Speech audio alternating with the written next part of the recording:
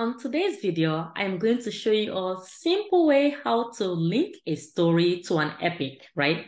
We've been doing this Jira playlist for like a couple of months now. So the goal today is just to show you how simple we can link an story to an epic. Welcome back to my channel. I'm very happy to have you join my channel. So let's get into the video. So currently I'm in my backlog view, and in the backlog view, I have stories in my product backlog. And these stories in my product backlog basically do not have any epic link to it. And for this particular program, this Jira program share board, you always see the epic on the side, right? I know for a single project, you might not be able to see this epic in this particular view, but for a share project, you see it in this view. So if you see on this left-hand side, we have epic and we have versions. And version we already know is for release, and we have the epic. That's where I'm planning to link my story to this epic.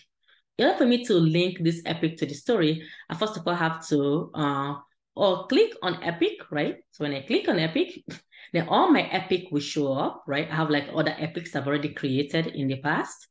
And let's say I want to link one of my story, like for example, do agile and complete work towards program details, right? This particular epic being program details, then I'll click on the drop-down arrow. So as I click on the drop-down arrow, then I'll just click and grab the story. Click and grab the story and let go. That way, the epic is already linked. And Jira even tells you at the top, like successfully have linked it. And now you see the difference, right? So now it's telling me here, this is my epic. My epic is now linked to this story. And right away, you see it also in the view of your product backlog. That's one simple way to easily link your epic to a story by clicking and dragging.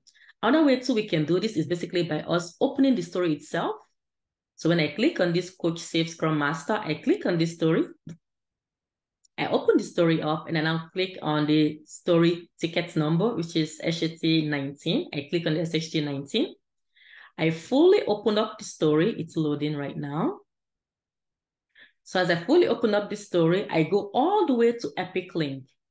So right now it's saying none because we did not link any epic to this story. So when I click on this right here, and all the epic I have in this project will actually show up, right? So these are all the epic.